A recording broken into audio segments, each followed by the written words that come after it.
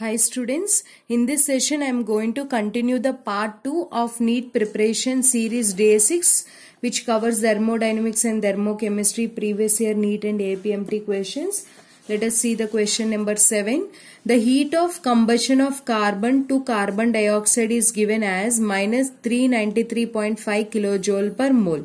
The heat released upon the formation of 35.2 gram of CO2 from carbon and oxygen gases means during the combustion of carbon to carbon dioxide, how much amount of energy is released, students?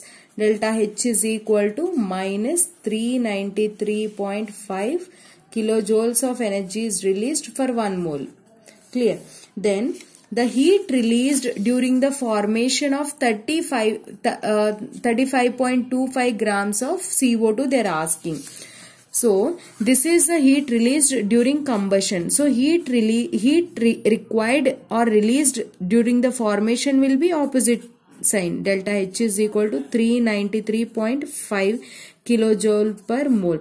This is the amount of energy required for formation. Clear?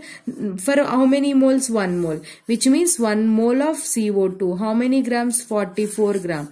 So 44 gram of CO2 requires how much amount of energy? 393.5 kilojoule energy is required. So 44 gram requires 393.5 kilojoule. Then as per the question, 35.2 gram is given how much? 35.2 into 393.5 divided by 44. This on solving will get around 305, almost equal to 315 kilojoule of energy.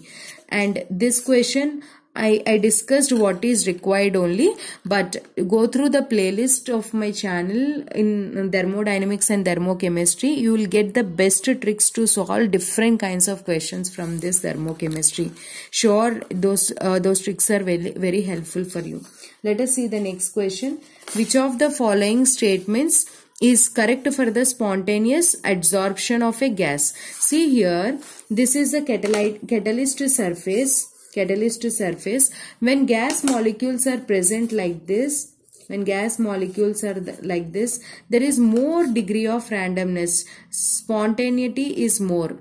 Then you can say entropy is more. Why entropy is more? Randomness is more. All the gas molecules are moving in different directions. But whenever all these gas molecules are adsorbed on the surface of this catalyst, then you can say that here entropy is decreased. So you can say change in entropy value will be negative. Clear? Entropy is negative.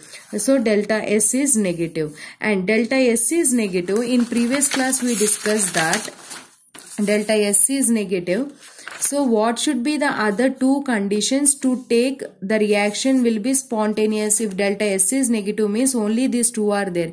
In this condition anyway it is non-spontaneous. Only in this condition, at which temperature? At low temperature only reaction is spontaneous. So both delta H and delta S should be negative, then only the reaction is spontaneous. So which option? Delta S is negative and delta H also should be negative, then only the reaction is spontaneous. This is the correct answer.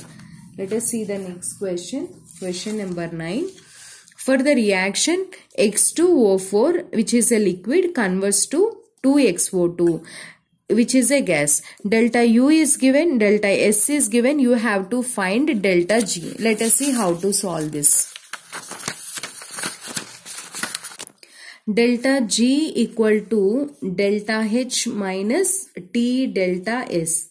In the given formula, delta S is given and delta T is given, students, but delta H is not given. This also not given. You have to calculate. So two unknowns are there. Then how to do delta H formula? You have to use change in enthalpy equal to change in internal energy plus delta N RT.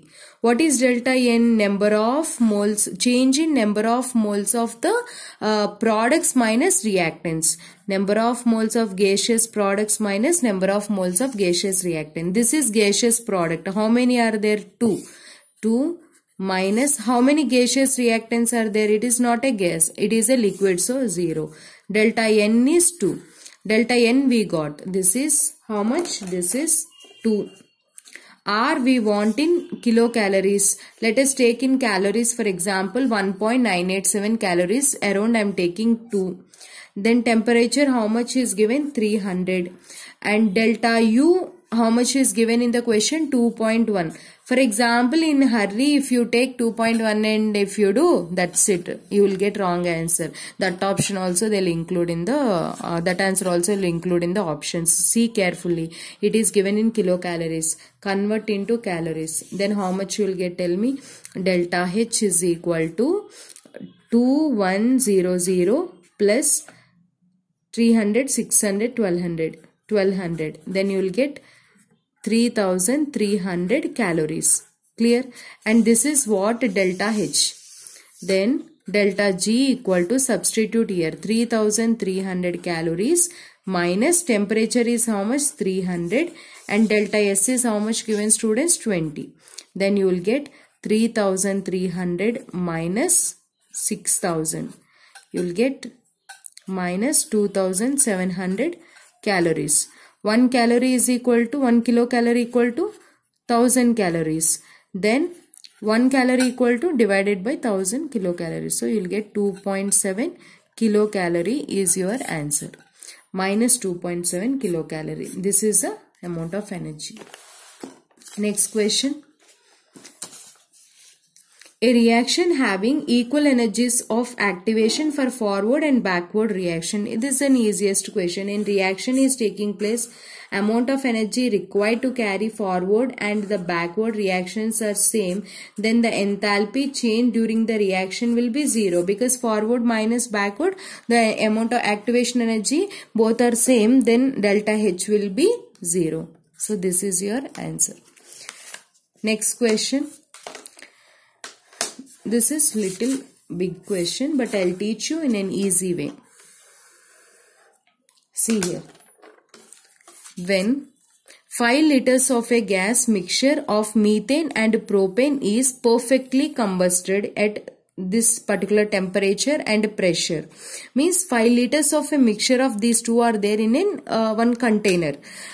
For the combustion of this 16 liter, 5 liters of hydrocarbons require 16 liters of oxygen at a particular same temperature and pressure. Clear? Then how much amount of energy will be released during the combustion? Means 5 liters of hydrocarbon, it consumes 16 liters of oxygen. Then how much amount of energy it releases? Generally 1 mole of methane releases this much amount of energy and 1 mole of propane releases this much amount of energy. Then how much amount of energy releases this mixture will release during the combustion? That is your question. Okay. Let us first write the balance reaction. Methane, it undergoes combustion. Then what you will get? You will get CO2 and H2O. Balance this 1 carbon. How many hydrogens are there? 4. So I will place 2, 2, 2. This means what is the stoichiometric ratio? 1 mole reacts with how many? 2 moles. 1 mole reacts with how many? 2 moles. And propane, C3H8, propane undergoes combustion, we'll get CO2 and H2O. How many moles of, how many carbons are there? 3. So 3. Hydrogens 8. So put 8, 4 here. And how many oxygen? 3 2s are 6 and 4. 10. So place 5, which means that 1 mole of propane requires 5 moles of oxygen. 1 liter requires 5 liters. You can say that how many liters of mixture is given? See, listen carefully students. CH4 is how many liters? We don't know. CH4 plus propane is 5 liters. Let us say CH4 is X liters. Then propane will be how many liters? Total is 5 liters. In that X liters is methane. So 5 minus X is the propane. There's an amount of, that is an volume of propane gas is present. Fine.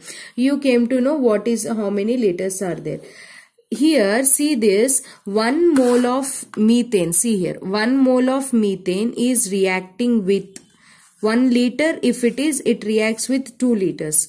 or 1 mole if it is reacting with 2 moles. Then what you can say, it is, if it is x liters, it can react with how much? 1 liter reacts with 2 liter. If it is x liters, how much it reacts? 2x liters of O2. So 2x liter of O2 is required for methane. And this one, 1 liter of propane requires 5 liters of oxygen gas. Then 5 minus x liters require how much amount of oxygen gas? Just do cross multiplication. 5 into 5 minus x liters of oxygen gas is required. So what is the total volume of oxygen gas is required for this mixture? This add these two, 2x plus 5 into 5 minus x, which is equal to total volume, how much, students? 16 liters, which is given in the question. Total, if you combine these two, this much amount of this many liters of oxygen is required. So solve this. 25 minus 5x, which is equal to 16. Then 25, if it come this side, it will be 9. Then 3x. X is equal to 3 liters. If x means what? Methane. Methane, how much it is required, students? Tell me. 3 liters. If it is 3 liters, if you substitute here propane, you will get 2 liters. Now we came to know how many liters of methane and propane. This is a little big question. Methane 3 liters and propane how many liters? 2 liters. Now see the standard equation. Standard equation. 1 mole of any gas, it occupies 22.4 liters. Then 3 liters, how much? How many moles? So 3 into 1 by 22.4 moles. So methane is how many moles? 3 by 22.4 moles. In the same way, 1 mole of any gas like a propane occupies 22.4 liters. Then 2 liters of propane is how many moles? Just do cross multiplication. 2 into 1 by 22.4 moles. Now we came to know the moles of methane and propane. Now tell me, 1 mole of propane, 1 mole of methane, 1 mole of methane gives how much amount of energy, students? 890 kilojoule. Then 3 by 220.4 moles gives how much amount of energy? Just do cross multiplication. 3 by 22.4 into 890 kilojoules. It gives this much. And this will give how much? 1 mole of propane gives some amount, 2220 kilojoule. Then 2 by 22.4 gives how much? Then 2 by 22.4 into 2220 kilojoules. So mixture gives how much, means you have to add these two. You have to add these two, then you will get the answer around 317. That is your answer. Shall I repeat this? One time you see this big problem. First you have to take this expression, standard expressions. From that, from the given mixture, you have to take 5 liters, right? By using this 5 liters, you have to find, by using this 5 liters and 16 liters, you have to find how many liters of methane and how many liters of propane is present. Once you know the liters, you have to convert into the moles. Once you convert to the moles, you should find the how much energy is released by using this data. I hope you like this video. Thanks for watching. Take a second and please give like.